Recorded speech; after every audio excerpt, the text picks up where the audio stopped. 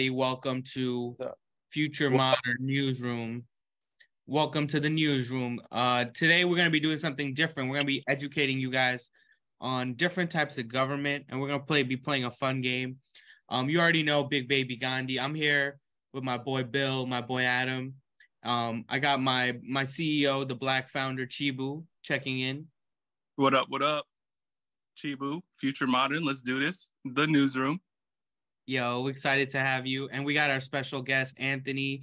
You know him on Instagram at Bodacious Bikini Babe. You can follow him there. Yeah, we were just talking about a lot of stuff lately. We're talking about the war, the government, just some normal adult talk, because we're not ignorant rappers. We're not ignorant pussy rappers like you guys. But it's okay. We don't care that you're pussy and ignorant. We're gonna educate you guys, right? That's what my boss told me. Yep. That's your job, Gandhi. Educate these fools. All right. Let them know. So what we're gonna do is we're gonna kind of go across all the different political ideologies. And this is the question for today's sermon. Which of these political ideologies is best suited for the young 25 to 30-year-old politically engaged person to, craft their life in a way that they can make a change on their society? And what's best for all of us as Americans? Yeah, let's do that. And we're going to go across different ideologies. Luckily, our special guest, Antoni, he's going to kind of break down what they are a little bit. And then we'll just talk about the good and negative. And then at the end, we'll do a little recap. All right, so starting off, I'm going to start with alphabetically with anarchism. Anarchism is supposed to be one that says that there is no justification for any authority and seeks to abolish any institution that wants to coerce or create a hierarchy. And, that doesn't, and that includes different types of government. So what do you guys think about anarchism? Why don't we start with you, Antoni? So, yeah, sure. Anarchism is interesting. My brother, who is an older because I guess we're talking about 25 to 30, so we're talking about kind of like the Zillennial types, the crossover generation. Well, I was say general, just the average person. I just picked that at age because I like to pick on them. That is like the Zoomers and like the first Zoomers really finally maturing, yeah. But yeah, I guess like my brother fucked with anarchism for a long time. He's like, but he's like born in the 80s.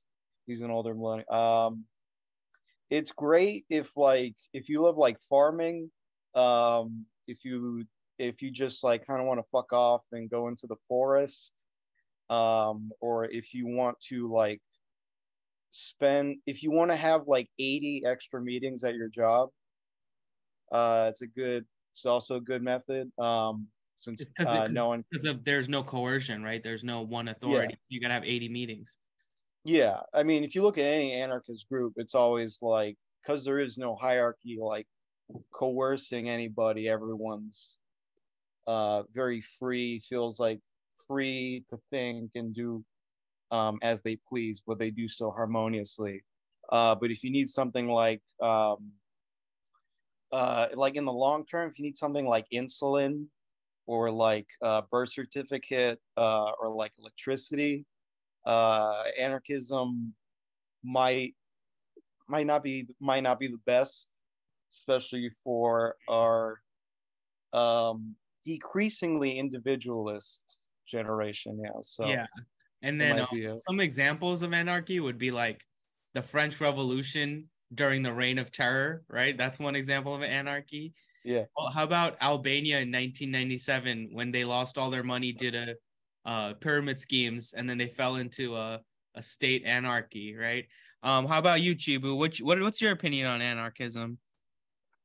Anarchism is cool. I feel like what you're kind of describing sounds more like primitivism. Are we gonna get to? Yeah, I think we I think that's actually, I don't think we're gonna get there. So please. Well, I guess primitivism maybe could be considered a kind of anarchism that focuses on deindustrialization. But there are definitely anarchists who love their insulin and electricity as well. There was like principality in Italy, I think like during the 1400s called Cospia, and they had no like official government, and you know they did pretty well for a while until they got taken over. I think the biggest, that kind of highlights the biggest problem for anarchism is like how do you defend the polity? How do you you know, if you need to establish borders or maintain a military and resist people that you know might want, you know, might not, you know, want anarchism, that are around you. So I feel like that's been the problem it's experienced in the past. We have places like Rojava, that would be like a modern example of a polity or a region making some kind of attempt at anarchism. So yeah, it's interesting, something to look into. Well, so maybe because of America, because we are the nation's militaristic arm, as well as you know, have such a large border, maybe anarchism is not the most practical ideology. I'm sure a lot of young people will still cling to it for its idealistic you know, ways of identifying that may make them feel better because they're so corny themselves. Like, oh, I'm so corny, so I'm gonna say I'm an anarchist. Yeah, but to me that's very unserious. So I guess we can circle back, but my take is anarchism. You're not living in reality with us. Come join us in America, where we're the vanguard of global capitalism, and where with some confidence, we can actually take the reins of one of the largest world powers in history and create something great that allows for an exchange of multiple cultures, ethnicities, as well as you know, sharing a distribution of the wealth. We create a majority of the wealth of the planet. That's just my little speech on why I think anarchism is unserious. But just to keep it rolling along, I'm having a great time, guys. I don't know about you. But just to keep it rolling. Also a great thing about anarchism, if you do, you know, want to give in to capitalism, all those like Etsy like patches and stickers and enamel pins with like Hello Kitty or like the Minions like wearing black bloc clothes and like right saying ACAB or whatever, you can sell that like for profit. So it's pretty good. It's pretty crazy. You don't just have to like barter it for like mead or whatever the fuck people are like. I don't know what the fuck people eat. Like anarchists, communes. Yeah. Very unserious ideology to me. All right. Let's just to keep the ball rolling. Next, we got authoritarianism. Authoritarianism concludes like absolute monarchism, dictatorships, imperialism, totalitarianism. Authoritarianism is a system where you reject any type of plurality in politics, and you have one strong central power to preserve the status quo. This is not to be confused with oligarchism, where there's a group of people who may have competing interests in power. Yeah, so what do you guys think about authoritarianism? This includes, you know, like kings. Some might even call Vladimir Putin an authoritarian, you know? What about Lee Yuan Ku? The Singaporean leader. That's got to be the goated authoritarian, right? Like, highest return on investment in terms of expansion in wealth and GDP over, you know, the number of people killed or oppressed. You got to be one of the top ones, if that's the metric. I don't see. There are a few good things about totalitarianism. It depends how you know, your preferred one, right? But let's say you had a king instead of what we have now, a supposed democracy. In my opinion, America, we don't have a democracy. We have a bureaucratic oligarchy, right? So the people that are in the State Department, the FBI, the CIA, these people, it doesn't matter who you vote for president or who controls the House or Senate. Those same people will have the same jobs and guide our foreign policy and domestic affairs, right? So the thing is, the idea of a democracy is that we can take people out of power and by holding them accountable, we can vote for someone else. But the people who really run things in our country, you can't vote them out. They're part of the endless cycle. Like someone like Dick Cheney was in the State Department for 30 years before he ever became vice president. And we all knew that he was the one pulling the strings during that tenure because George W. Bush was too sweet. He's too sweet of a guy to really, he was a compassionate capitalist, He was reading from the Bible and blowing kisses to us. So we like George W. Bush, he just wanted to paint his flowers, But so the thing is, since you can't hold those people accountable, we don't really operate under a democracy. We operate under a bureaucratic oligarchy. Now, someone like a king, that might actually be better for the US because think about it this way. Now you know who you can hold accountable. And the long history of the US was that there were always these people in the shadows, and they were always from Ohio, if you look into it. Like the Teapot scandal, they were all from Ohio.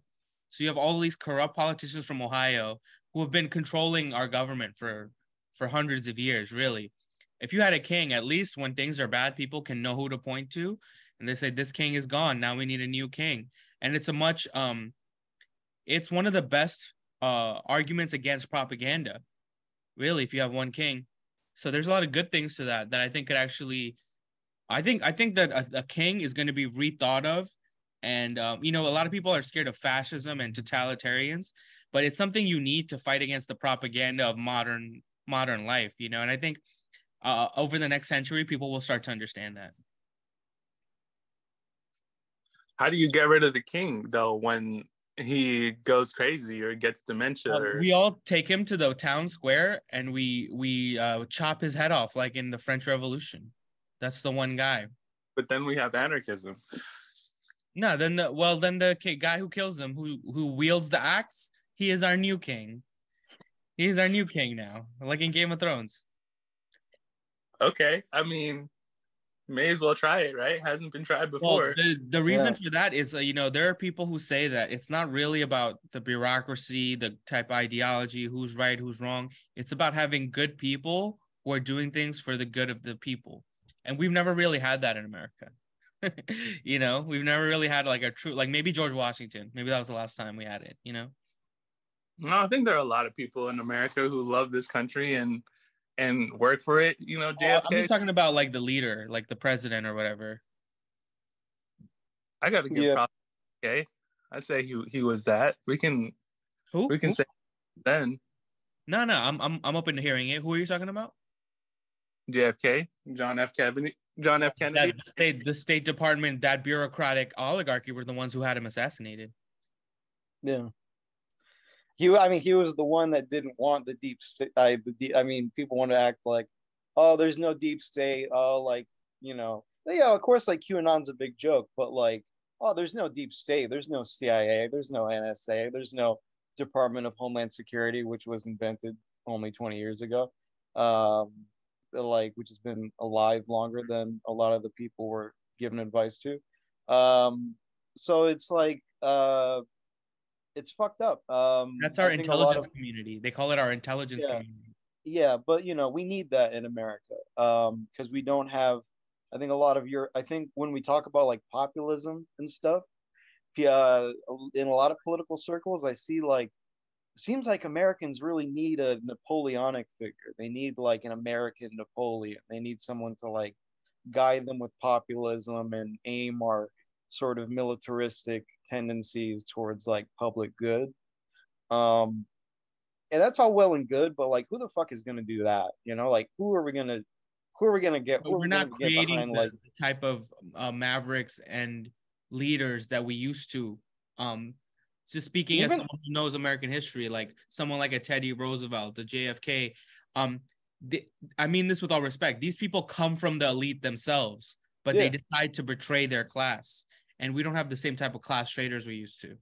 Yeah, no, even the military is like getting angry about this because like well, the military and higher education, I should say, because like after like all these years of No Child Left Behind, standardized testing, people are like people get to college, everyone's mad like, why don't these kids know how to do anything except take tests? They don't have any critical thinking skills. They haven't read like half of the books you would expect them to read, not even like 25%, etc. And the military, yeah, they're still like, really all we're training is people who take orders. We are not training like mavericks. We're not training the vanguard, the renegades. We're not training well, because authoritarianism, like if you want to if it were up to me, I'd want like a nice big like sexy authoritarianism that's still kind of beneficial to the public, like Gaddafi or Chavez. Like a lot of flash, a lot of pomp. Well, you have somebody like the Sultan in Oman. He's like the most charitable. They had a monarchism for a long time, and he decided that okay, he's gonna keep the monarchy, but as a way to like preserve oil rights for the people of his country and not sell it off to some other family and things like that. He wouldn't have been able to do that if he had to fight a deep bureaucracy. One thing that's understated, maybe I don't know how we can communicate to some of our core audience, but a big problem with the US government isn't necessarily like one guy at the top like Trump or whatever. It's a type of person they produce at their elite institutions and think tanks that are careerists that know that the way to maintain their power is to create a lot of connections within the bureaucracy. So like, I'll give some examples, right? Like the assistant to the head of the State Department, the treasurer of the State Department, the committee member board of the FBI. Like these jobs, they end up becoming the people who later run for, like, let's say Secretary of State, One example I'll give you is like Pete Buttigieg. Where did he come from, right? Well, one thing is that he was the chairman. Well, he was a chairman of the DNC for 8 years prior to him all of a sudden popping out of nowhere. And you would say, well, what's the point of that? That doesn't help anyone. No, that's actually a big deal because he was doing a lot of the bureaucratic work for who gets power and who shakes hands, who has to trade in what favor for what vote, and that's where the real levers of power are. I don't think it's right that the people have to follow up and learn and read all the Wikipedia footnotes for how power works. There should just be one guy they can blame. That's more fair and honest. As our people get dumber and dumber, it's only right to have a fascist king because our people are stupid. How are they going to hold, like what? They're going to be Katie Porter. They're going to pull out a whiteboard and show the tax rate. That's not realistic. We have, what we produce really well? Angry, outraged mobs. Right? In America, we have all these outraged mobs. Let them be our government. That's the type of government. Yeah. Mob is that do we have that under the list? Is like mob rule? Isn't that democracy? No, I'm just kidding. That's populism, isn't it? It's a type of populism. Let me keep going. Yeah, go on. Okay, so after authoritarianism, they got communitarianism. I never heard of that. Skip that, bro. Huh? Yeah, I don't think anyone does that. Go to the next one. Yeah. Then you got communism. Let's go. Whoa. Communism. Okay, so is this defined as a left-wing socio-political, philosophical, and economic ideology within the socialist movement, whose goal is to establish a communist society, a socioeconomic order centered around common ownership of the means in production, distribution, and exchange that allocates products to everyone in society. So it means that everyone is entitled to a part of what the society creates. Yes, communism. I'm cool with that. We got a whole bunch of examples. We got Trotskyism. We got Hoxism. We got MLM, Marxism, Leninism, Maoism. We got Trotskyism. All right. We got anarcho-communism, my personal favorite. Okay. Oh, shout out the anarcho prefix. What do you guys have to say for communism? What do you guys have to say for it? Sounds good in theory. No, I'm just kidding. I mean, all of this comes back to how do we get there, right? Like, you know, an ideology is just that. It's an ideology. It's ideal. So it's really like, what are the tactics and what are the practices that we're going to use to get to that end goal, if we're assuming that even is the end goal. But I mean, I think that makes sense, right? That's in everyone's kind of best interest to have direct ownership over what creates the wealth, as opposed to having it trickle down to them. Since you just touched that, I'll go straight to socialism. So socialism is one that is characterized by a social ownership of the means of production, and is very similar. It's just the next step to communism. Okay, never mind. I guess I didn't need to interrupt. Yeah, so I guess what I was gonna say is, my thing is who I don't want to wait for the government to provide communism. It's like, what can we do from the bottom up? What can we do as the next generation to make our economy more equitable? Make sure there's more opportunity for people to live and thrive in different ways and things like that. Well, after communism, you got my favorite, conservatism. Okay. I'm a lower C conservative. I'm not a Republican, but some of my favorites is civic conservatism. Okay. That's where you engage in, where you put civic duty ahead of everything else. All right. Then you got national conservatism, which just means you believe in conserving the country. Then you have environmental conservatism, right? But overall, it's defined as social and political philosophy that aims to preserve traditional institutions, practices, and values. Maybe because of my cynical American nature, I feel like making sure your public institutions are effective and work is part of conservatism. But yeah, I can speak to this more. Do you guys have anything else on conservatism? I mean, I'll just say that the problem with conservatism is, who says that our traditional values are ones that we want to conserve, right? We gotta look at those with a critical eye, with some rationality and some empiricism, and say, is this value good for us or not? And then if it's good for us, sure, we can conserve it. But if it's not, then we shouldn't conserve it. We should throw it out.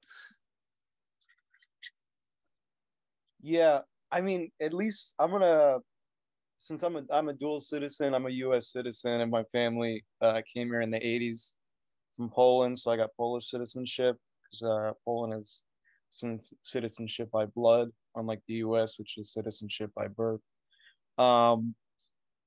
Yeah, like in America, I mean, the first one, those three categories: first one, civic duty; last one, environmentalism. Just cross those off. Like, no American's gonna like do that shit. Like, no, it's like not. It's not Americans don't care enough. The ones who do care, like, did you see? I really don't want to bring up the whole gender hysteria, because I'm really tired of talking about it. But did you see that the guy in like the Roman suits showing up to the the school meeting, like the PTA meeting, and like talking at it? So it's just like stupid stuff. We don't have any traditions in America. Like, okay, there's there's a little bit of history in like the East Coast and the Midwest, because at least in the settler colonial state. But like, I mean, like, aside from Native Americans, there's no fucking history. Like, okay, like Northern California and the Pacific Northwest, what the hell was there aside from the Native Americans? Like, what the hell is there? You got like witch burnings, eating people alive in the woods. I think that's all from like the last like 300 years though. Like, otherwise it's just like nothing. Like, and America really does like have a weak, yeah, we do. I mean, I guess we do have a strong like national image. So the second one, national conservatism, Americans are gonna definitely line up for. But like participating in civic duty, I mean, talk to any American getting jury duty notices. It's not happening. And Yeah, I don't think anybody likes conservatism. yeah, or anybody who's been on unemployment has to file their job search listing every week, etc. Yeah, it just sucks. And environment, no one gives a shit about that in America. We got plenty of environment to ruin still. So second one, we seem to see a lot of already in America, I feel, because just in a very lazy way. Compared to like Poland, where there is like a Catholic church, so it's more of like a ethno-religious kind of traditional like background to this conservative like ideology. So the church basically gets to decide through like however the conservative party wants the controlling party for the past 8 years wants to spread it out amongst the public. Yeah, usually through the Catholic Church itself too. Yeah. So it sucks in that case too. Yeah, I don't think conservatism is providing anything for what we need in America, because I think we're trying to actually get away from our past traditions. We're actually better off finding ways to resolve and move on from our past traditions. Like Germany. I mean, that's why I'm such a big proponent of reparations. It's nothing to do with the money and stuff. It's just like we just need to move on. Not even a negative way. We just need to. It's really the one thing holding us back. You know what I mean? It's holding me back from loving all my white brothers and sisters. You know what I mean?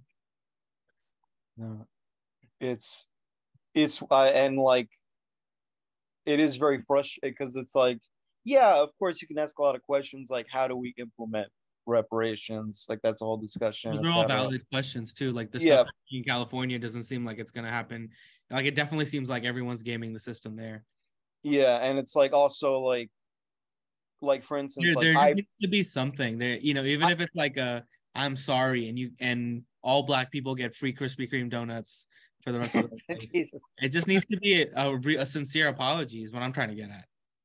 Yeah, no, for sure. I mean, our failure like to like for real integration, real reconstruction after the Civil War, that needs to be paid for. You pop up so many places at the root of our politics, right? The what pop up? You just see that issue pop up in so many places at the root of our politics, and it's always cynically used to manipulate us into, you know, preventing us from working together, creating a super consensus. You know, in a democracy, you want a super consensus, not just a majority. And Martin Luther King said there was two Americas. What are they? You know, the land of the free and the other America. And Peter Temlin, MIT economist, brings up this idea, basically saying that the reason that we don't have you know, social programs in America is because of you know, racism and our history with it, and basically people not wanting the other side to get it as well. So that's what programs in America. Very dysfunctional. Right. But the manner in which they're implemented is cruel. Yeah. Yeah, people's relationship to the government is of like a abusive parent. That's why I don't talk about Japan and Sweden, because those are much more racially homogenous countries with completely different histories. It makes a lot more sense that they want to take care of their people, because they don't have this trauma that they're walking with. And you know, like you were mentioning, the U.S. generates a lot of the wealth that then Europe can use to fund its social services. Well, you know, what would you say there? Because like one of the questions was, in America, we're not heterogeneous. We're not a homogenous society. So would you say that it makes sense to try to emulate some of the countries you named, like Japan or the Nordic countries, given our demographic makeup? we gotta have reparations first. Well, right. Yeah, well, that's why it's so necessary, right? It would resolve a lot of those issues. What would you say, are there any ideologies or political tools that may be preferable for a heterogeneous society? Democracy, right? Representative democracy. No? Come on. We tried. We tried. You wish. You pray and wish for that at night. We just need more of it, more direct democracy, less bureaucracy.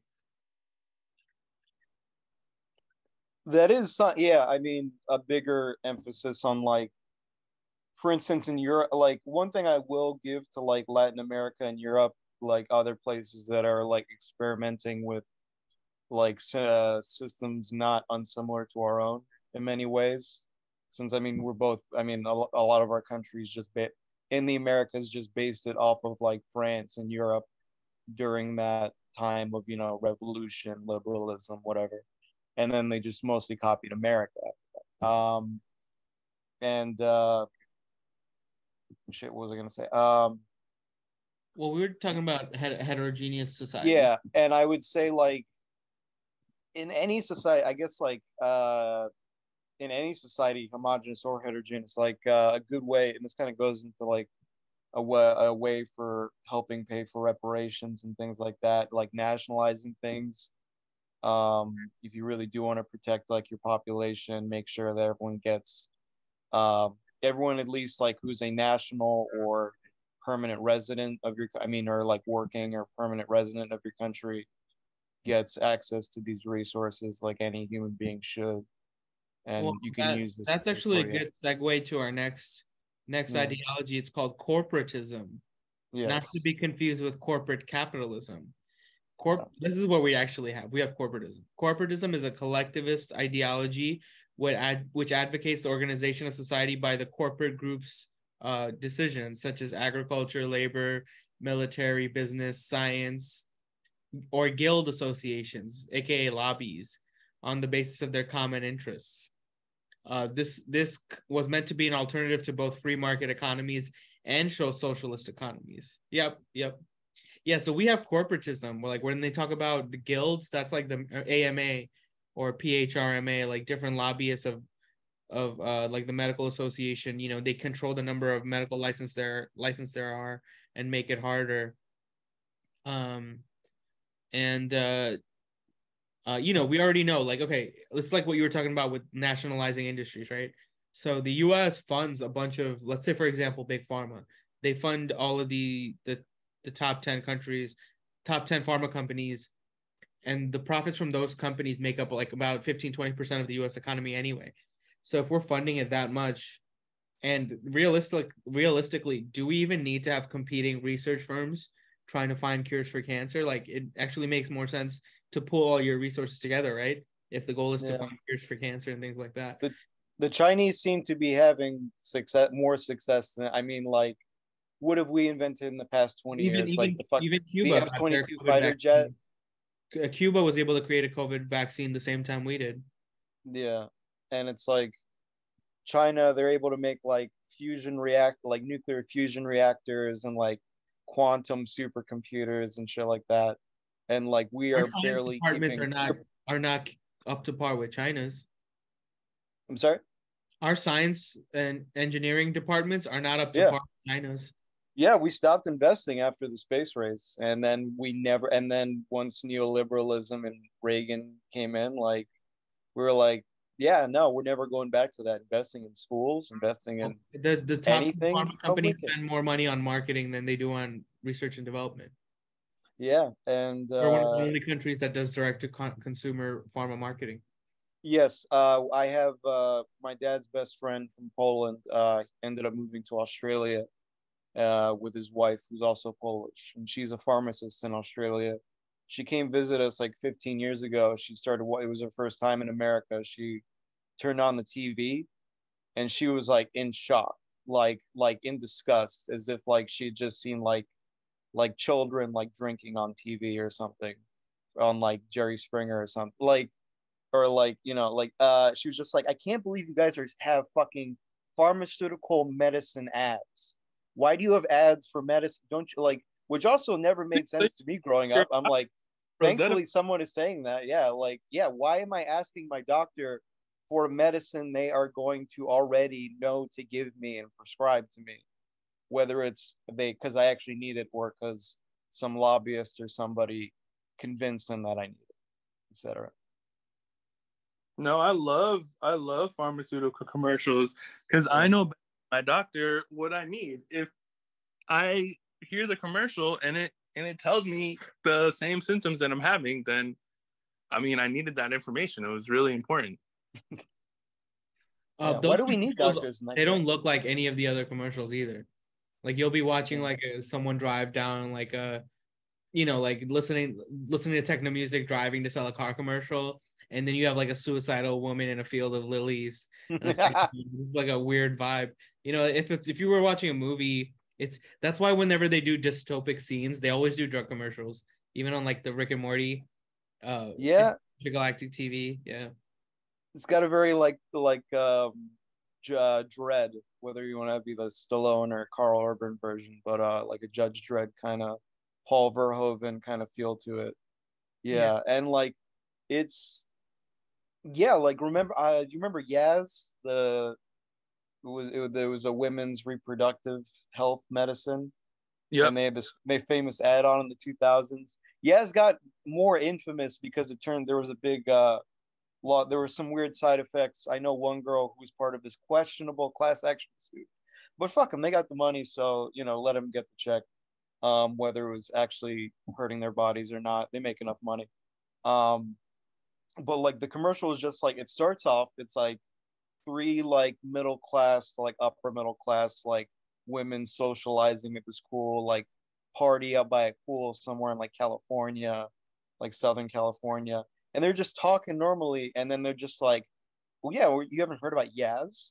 And like one of them, I guess, is also like a doctor, like because they're like congratulating her, and then she just like, they code switch completely from just like normal human conversation, like, did you see that last night? Oh, Brad, last night when he spilled his drink, etc. And it's like, yeah, Yaz is a new like a non-invasive method for female reproductive health.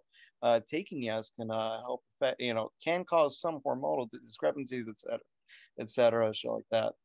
It's the weirdest commercials. That one, there was like a bean. It was just like a sad bean, just like it would just be black and white, and then it would turn into color.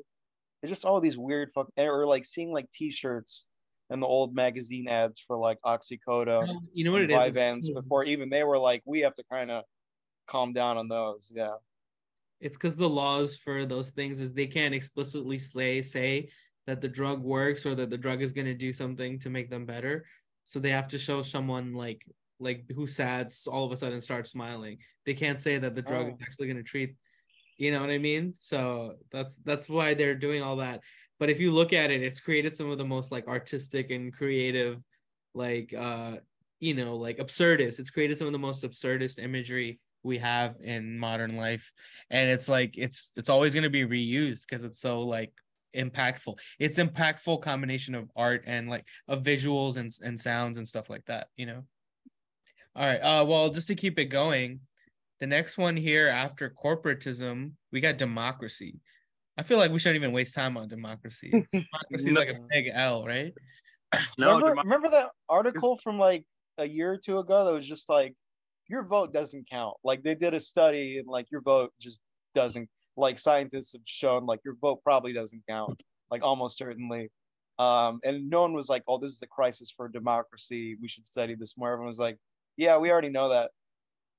And they're still telling you like, go vote. No, my whole thing with democracy is people shouldn't vote. People should be discouraged from voting so that the people who care the most get the highest signal. We gotta start experimenting with democracy. We gotta do sortition. Sortition is swag. Just choose random people. I think that's statistically going to give you the average of what everyone thinks of. So definitely try that. quadratic voting, even ranked choice voting. Like, you know, we just gotta shake it up. We gotta make a 21st century democracy. That's really the problem with it. Yeah, we got an old fucking constitution. It's like 300 years old. Most of Europe have updated, and Latin America and other countries have updated their constitutions at this point. Massachusetts, we tried. We had a referendum on, gee, what was it called? The second choice vote, right? Yeah, ranked choice. Yeah, which I've seen in like Argentina and Brazil and Peru, etc. Or I believe those countries, and it's like, yeah, of course we should have that, and people still voted it down like 60-40. I don't know. Well, we discussed this. We don't have a democracy. Yeah. A lot of the things we vote for, it doesn't happen. We voted anti-war president 3 terms in a row, starting in 2008, and we only get into continuous wars after that. So you know, even something as simple as that. So we don't really have a representative democracy. I'm gonna keep moving because I'm so annoyed. Yeah, see, such a L. I can't believe I wasted my breath on it. Well, then there's environmentalism. Not gonna waste my breath either. Yeah. All right, next one. I'm really surprised they have it as one of the categories. They have identity politics. Identity politics is that a whole identitarianism as a whole category? They call it identity politics, but I like that because it's it is its own ideology because it's bigger than capitalism or socialism. It's identity politics. They define it as a political approach where people of a race, nationality, religion, gender, sexual orientation, social background, social class, or other identifying factors develop political agendas based on their identity and deeply connected with the idea that some groups in society are oppressed and begins with analysis of that oppression. Wow, I really hate that. I noticed that they didn't even include economic class, just social class. It also means that if you're the like Indian or like Korean daughter of like a dentist in a town with like 68,000 like median income, like you are the same as like you are the same as a black person or like Dominican from Spanish Harlem or like you know, North DC, etc. Yeah. So like yeah. I can see how this ideology is really valid if you're a middle class POC who needs to think you're oppressed, and I can see how that is also derailing so much of modern politics. The fact that they gave it a whole category is actually really depressing. Yeah, Minnie Kaling is one. I shouldn't be upset, but I don't know. I know Chibu loves it. Chibu loves identity politics. He eats it up. That's all he thinks. That's all that matters. I think identity politics is a pejorative. I think anarchism is the real identity politics. Wow, that's crazy. Do you mean that like it's sort of like it's like sort of like an anti how should I put and because there's also the other thing about idpol, like especially like when you're white, you don't want to sound like condescending, obviously talking about idpol, but that's also because of idpol, because it's already putting this whole thing like powerful ideology. Yeah, so but so it's I'm gonna get fucked either way, but I guess like in the sense like it removes the dialogue about class. I guess that's the easiest way I can put it. Yeah, well, I've only just shut it down. Be like, no, we have to talk. We have to talk about like intersex people. We have to talk about black people. We have to talk about like indigenous women first before we can talk about any of these issues, which also involve them, but really need to be dealt with class first. Otherwise, sorry. Yeah. Well, no, I was going to say I've only ever seen identity politics used as a distraction from class issues. I've never once seen it advocate for or advance the rights of any minority group ever. Not once. I can't think of one example. So, like what, you got holiday, you got Juneteenth. Is that it? That's all that identity politics could do? Chibu, were you saying something earlier? I just want to make sure I didn't interrupt you. Oh, I said is reparations identity politics. Is reparations identity? Not really, because that's still class. It's not only ADOS. It's not only American descendants of slaves who are advocating for it. Yeah, I think it depends. Actually, it could be, because one of the parts of that definition is that it starts with an analysis of oppression. So you could say it could be. Oppression is good. I like that part of it. I actually don't like that part of it. Why can't we start from a position of strength? I take from, I'm gonna go in the middle here. I'm gonna be like, of course it's good to show strength. Of course it's good to like look at identity and like all that stuff critically, but then to just keep the argument at that stage, like I think Chibu said, like uh basically like debating this before you can move forward. Well, like if you just keep it at that, in America it seems like we're just stuck at that stage, and like Gandhi said, like it hasn't helped anybody since Trayvon and everything. Like what has happened in the last 10 years? Like has anything happened with the police? Has anything gotten better for any like minority group in America that wasn't already doing well? The model minorities that were already doing well before, like nothing has changed. And yet we pay more and more lip service to it every day.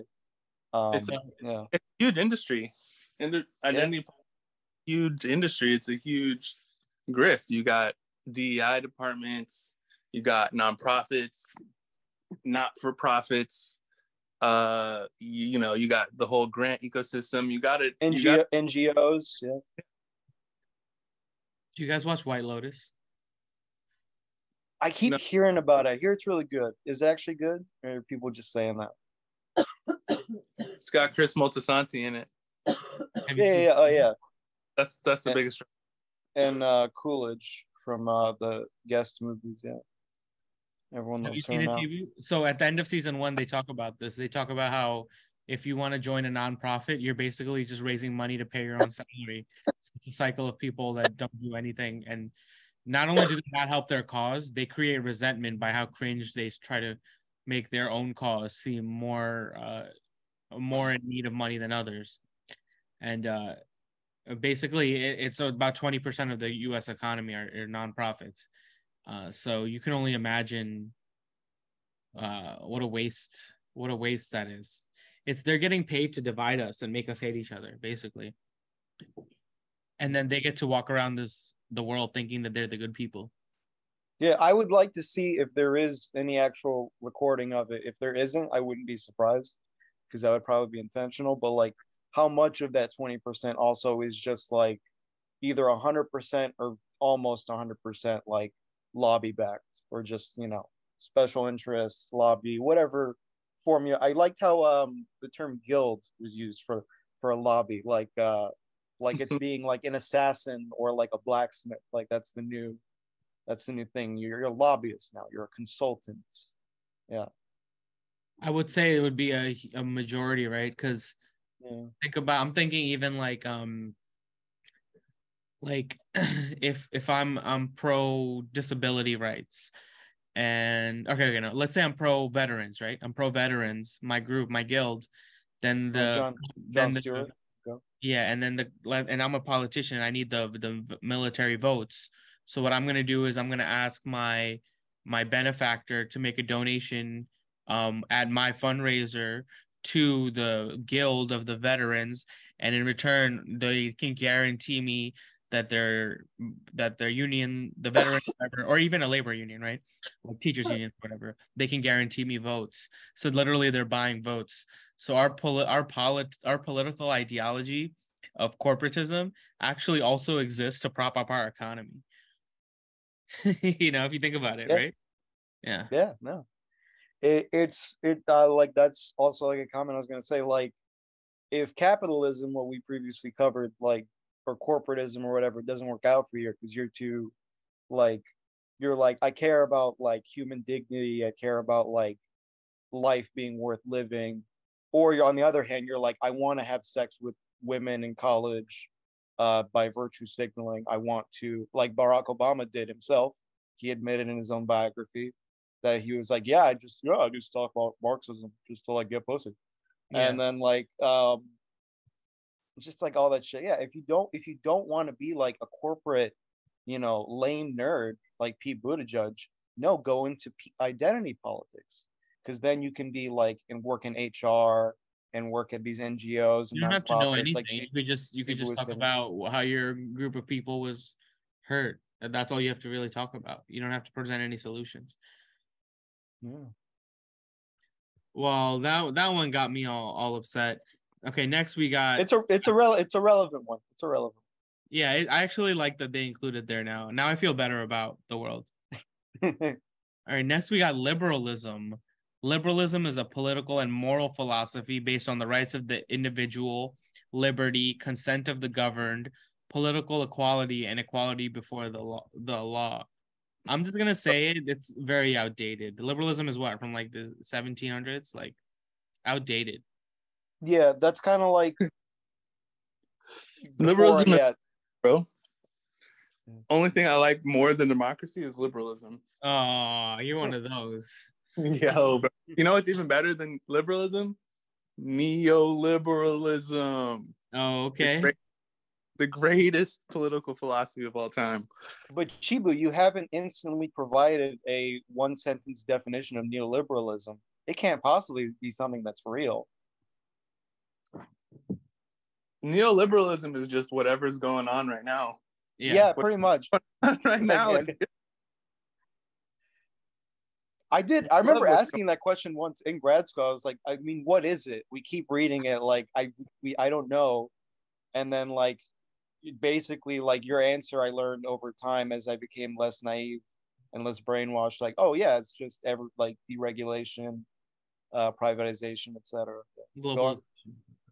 Well, it's funny enough that even the definition of neoliberalism, it says that the defining features of neoliberalism in thought and practice have been the subject of substantial scholarly debate. That's how they define it.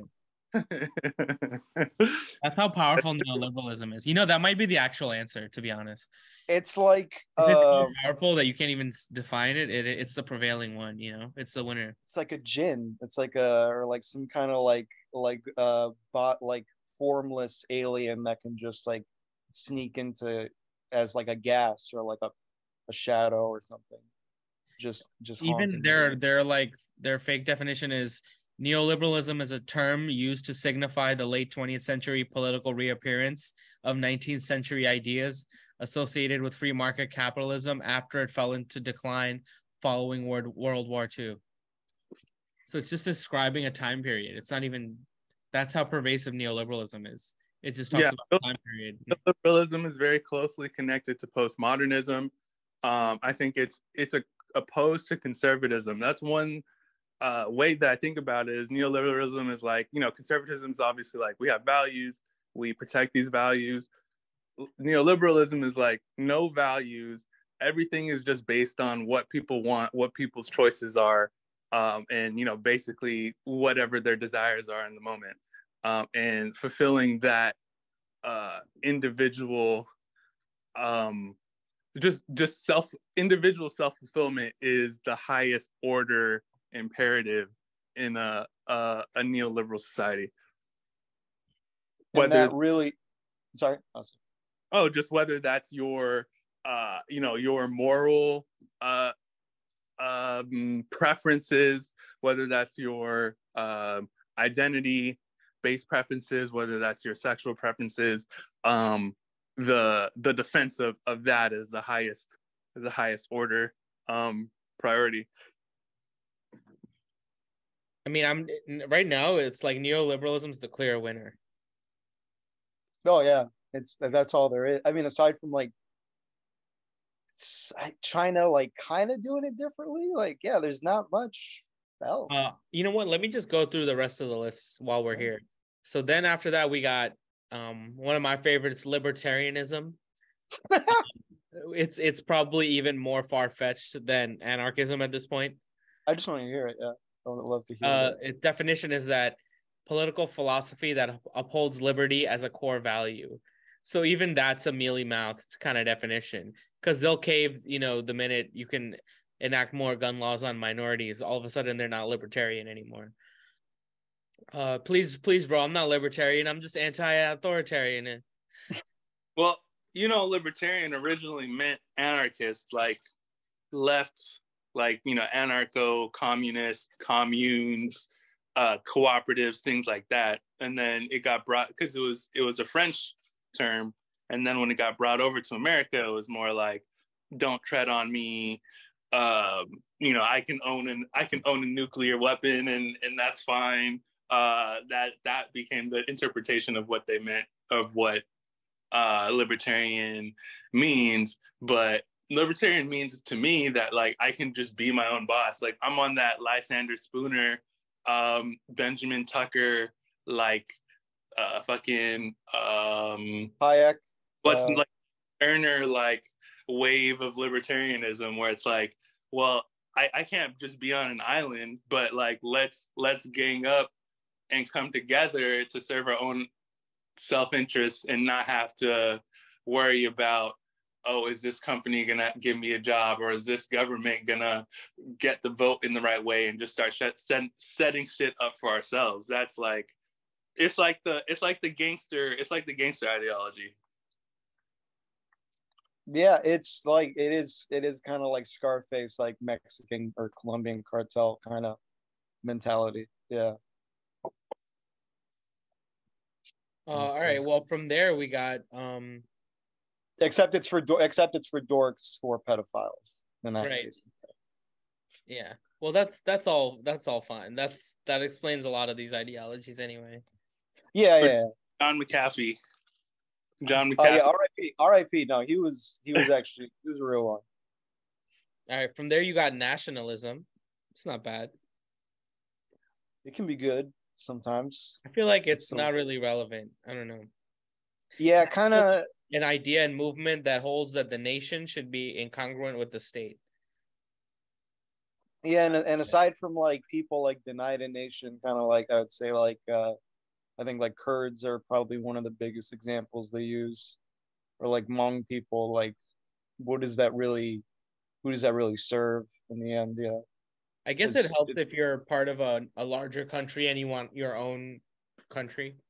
Then like Scotland and Catalonia, I was thinking of, yeah, but yeah, and the the ambiguous Kurdistan area between Iraqi Kurdistan, Eastern Turkey, and Iran, and Hmong people around. There's an organization called the Unrepresented Nations and Peoples Organization, which is basically like made up of a number of different indigenous territories and minorities that want a country within a larger country that they're already in.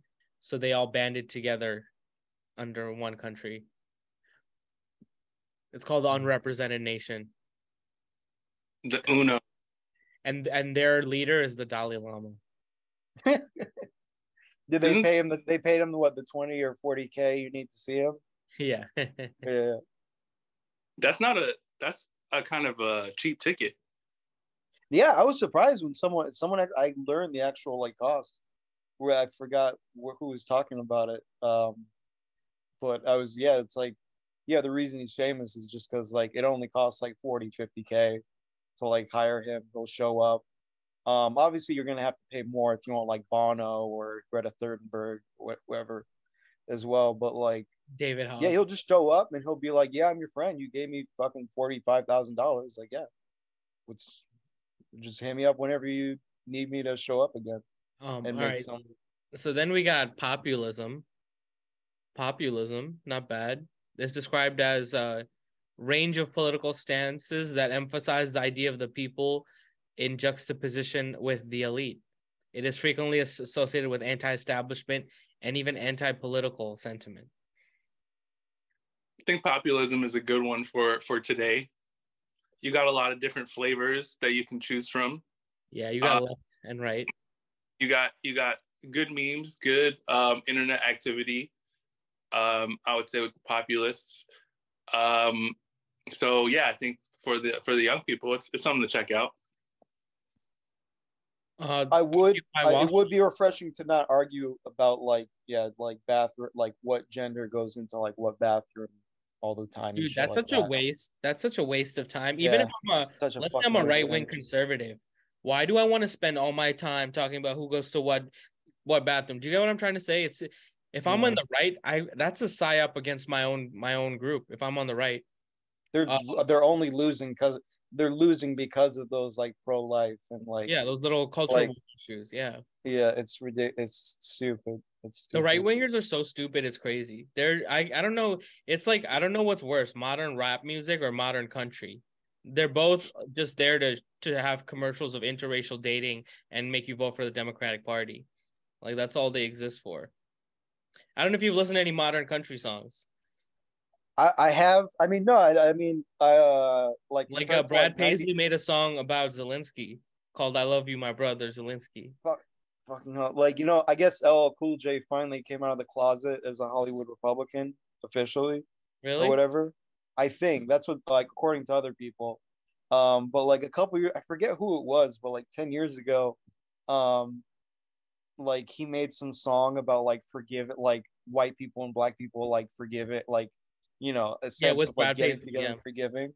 And like, yeah, his lyrics were like, if you'll forget like my rags and chains, like as in, you know, like diamonds and stuff, I'll forget the whips and chains. I was just like, I like when you actually talk, I know people from like the South, from like like white people from like Memphis and like other parts like the South and like Texas and I guess Missouri is kind of like adjacent to that, and they don't even know what's going on. A lot of them are like, even them are, even if they're like Republican voters, they're like, country music is really shitty since like the 90s and 2000s. Like, I don't know what the fuck is going on. Yeah. Well, let me not go in on Luke Bryan. The craziest thing about a Luke Bryan song is that he's not singing to another guy. You know what I mean? Oh, okay. Yeah. Well, okay, let's continue. After populism, I think that one's probably pretty good. Populism makes us feel good, but I don't know where it gets us. I don't know where it's gonna get us. Then we got progressivism, one of the most useless ideologies. Progressivism holds that it is possible to improve human societies through political action. As a political movement, progressivism seeks to advance the human condition through social reform. Okay, they're talking about the Age of Enlightenment because it's not the modern one. It's just saying like, oh, I'm not a liberal when you're still a liberal and you live in like Massachusetts. That's exactly the definition they gave. Yeah. They said in modern political discourse, progressivism is often associated with social liberalism, a left-leaning type of liberalism, in contrast to the right-leaning neoliberalism, combining support for a mixed economy with cultural liberalism. Isn't that a fun word? Left liberal. That's the funniest. It's one of the funniest terms. Left liberal. I didn't realize this topic would make me so upset, bro. I didn't realize. Just defining the most popular ones that we have and like understanding that there's a reasonable path to why people choose these ideologies. Do you know what I mean? Like it's upsetting when you realize that of course they choose these ideologies because this is what's made available to us. It's what's constructed for us. It's just depressing. All right, let's keep going. Sorry. Well, let's just finish it off. Then we have religious political ideologies where you just vote based on your religion. I like that one. Then we got satirical and anti-politics. That's mine, actually. So it says see also anti-politics. Anti-politics is a term to describe opposition to or distrust in traditional politics. That's not bad. They say that pro-Bolsonaro protesters are anti-politics. I guess I don't know, because when you said it, like I had more of a negative kind of. I was thinking of like Charlie Hebdo. Yeah. And like similar like French and other like European publications where it's like I don't even know what the fuck it seems like their ideology is like what you just named, because it's just like this is just pissing everybody off. It's made just for the cartoonist's own like vanity and like infamy. That's it. The anti-politics section is really interesting because it's kind of like very metaphysical, right? So they have one called political quietism. So political quietism is the opposite of Islamism, which says that, you know, Islam, the religion and politics are inseparable.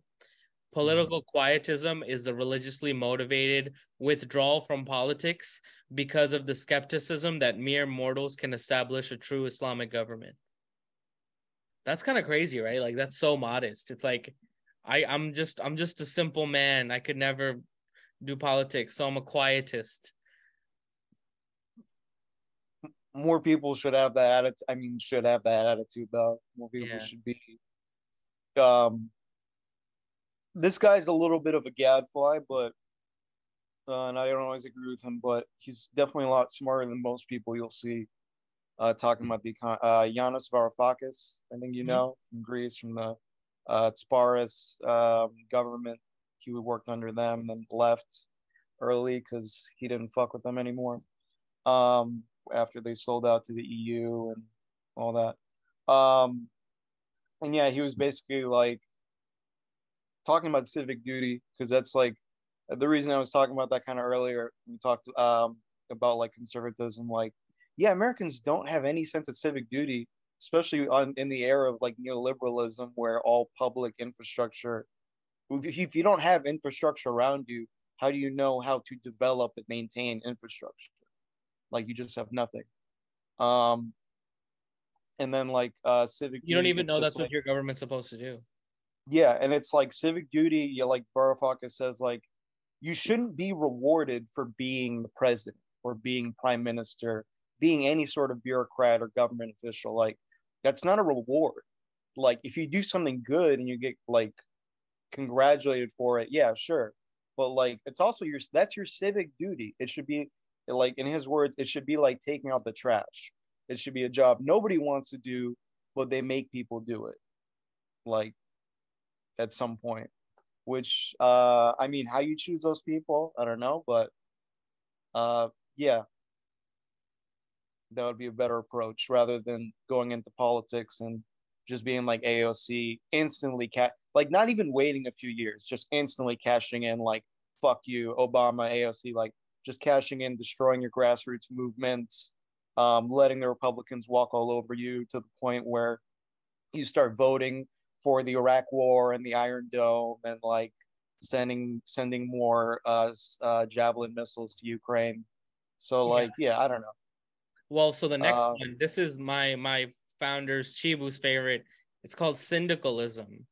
Syndicalism is a revolutionary current in the labor movement that seeks to unionize workers according to their industry and advance their demands through strikes, with the eventual goal of gaining control over means of production. I'm actually pro-syndicalist. I'm pro.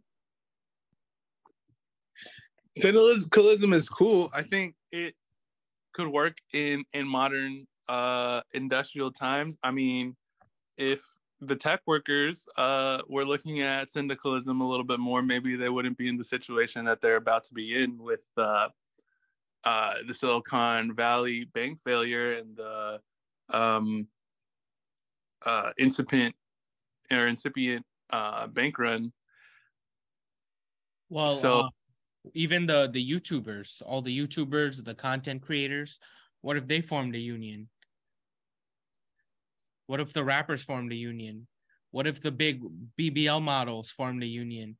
I think that's actually the right ideology we need for this new generation, right? We need a TikTokers union. What do you think? Well, I feel like the issue with unions is scabs, and obviously like union busing. And I think that's going to be easier in the remote work, freelance, work from home generation, where anyone can just hop online and apply for a job. But I'm always more interested in cooperatives, people forming their own enterprises and kind of being a union in that sense. But the core of it is collective bargaining, which I definitely think is the wave. I mean, you have places like Switzerland that have no minimum wage, but they have very good wages because of the collective bargaining system that they have in place. So I think that's speaking of scabs, right? Speaking of strike breaking, we have our final one, transhumanism. So transhumanism is a group of political ideologies that says that we can improve humans through science, technology, and AI. Yeah, I'm pro. I'm pro that. The anti-aging research has converted me. CRISPR, you want to talk about inventions that the US has made in the last 20 years? When that shit comes online, as it comes online, it's going to be crazy. So you're talking about CRISPR? Yeah. CRISPR is transhumanism. Well, what about other AI? What if I use AI to improve my output and my personality? As you should. As you should.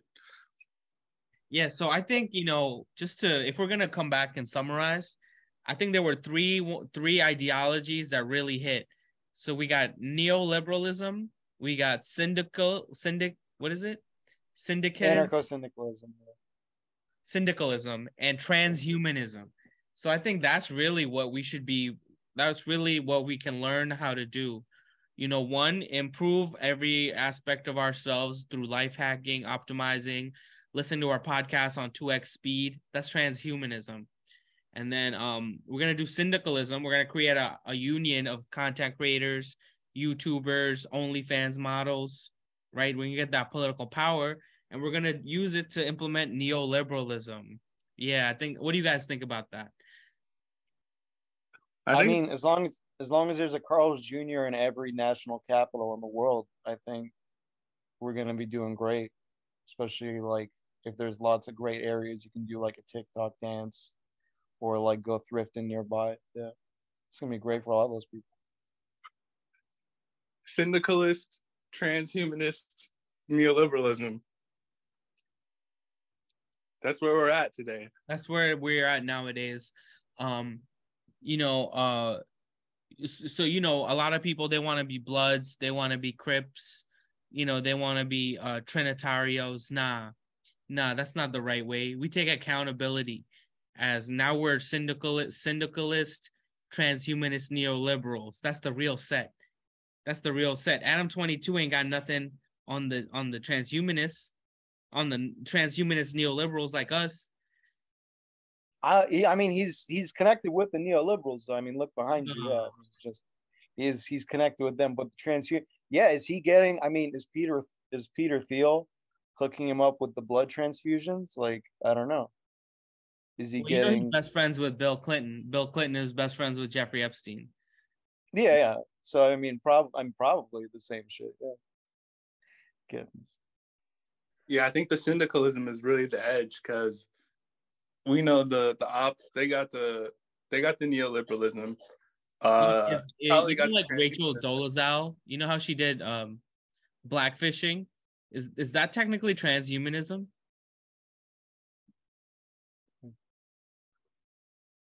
That's transhumanist idpol. That's transhumanist. Yeah.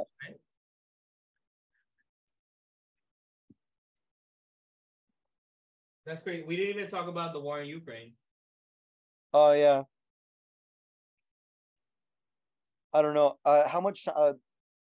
We're wrapping up. We're wrapping up right now. Yeah. So I would say, thanks for having us. Thanks for having us. We got to talk about all the different ideologies there are, and now we know which is the best ones. So now we love Israel. We love Ice Spice. Okay, we love Zelensky. We love the Oscar nominees. We love Tar. We love everything, everywhere, all at once, right? And we love neoliberalism. We love neoliberalism and everything, everywhere, all at once. That's our top 2 picks for this week. The best movie of the year. Shout out to the directors who literally had that movie air in theaters for like 7 months and then said like theaters aren't necessary for the future of filmmaking. I think those are really cool producers, and directors, and as soon as you get them on another project, they definitely won't show their true colors of like how cheap scam artists they are. If you didn't see it through, I mean, actually, I didn't hate that movie that much, but definitely like. No, I really hated it. I feel like the way people talk about it, it's like I'm not watching the same fucking movie. It's like that was goofy. Like it wasn't. I like Michelle Yeoh, but that was goofy as hell. And then people it were was like like, it watching was Rick and Morty. amazing. Yeah, it's Rick and Morty. Yeah, exactly. I heard the same thing from somebody yesterday. It was like based. I think they were quoting someone who said that originally. Like it's the Rick and Morty movie. It's Rick and Morty for underperforming Asian women. But that's why we love it. Mindy Kaling's Rick and Morty. We love Ice Spice. We love Mindy Kaling. We love her show Velma. We love Tar, right? We love Banshees of Inisherin. Yeah, we're gonna need industry. We're gonna need industry plants. That's gonna. Of course, we're neoliberalisms now. We decided there's no other path, so we're not gonna fight it anymore. We're not gonna fight the system. Yeah. We're neoliberals. We're just gonna use transhumanism and syndicalism to get inside. We're just gonna inject it into our neoliberalism. And we love Ice Spice. We love Netanyahu. We love Chris Brown. Right? Pete Buttigieg. We talked about before. We love him. We love East Palestine. I didn't say Palestine. We love Chiba. Who else do we love? We gotta give some love before we log off. Shout out Kosovo. We love the NSA. We love the Department of Homeland Security. We love the brave men and women who served at Abu Ghraib. We love the Saudi family, royal family. Yeah. Oh yeah, that's a great thing too. Something I was going to bring up. I guess if we talk about Ukraine, I might bring this up next time. But CIA black sites. When you got neoliberalism, you can set that up anywhere. You can just go. It doesn't matter whether you're in Denver or whether you're in like eastern rural Poland or you're in the middle of Turkmenistan. Like that's we love traveling. We just love traveling. It's traveling. Yeah. If you want to travel the world like Anthony Bourdain did with CIA handlers when he was recording his show, like as much as I actually kind of like the guy, like he did have to do that. Yeah, there's no way you're going to Libya. There's no way you're getting into Libya without CIA handler. I'm sorry. Like so. I love Bourdain. It's just I wonder why every episode of Parts Unknown was recorded at a CIA black site. I know, right? Curious. That's what it seems like. Curious to me. Yeah. And it's mysterious suicide. All right. That's all for this week. Thanks everybody for listening. Peace. Thank you, Chibu. Thank you, Gandhi. Have a good night.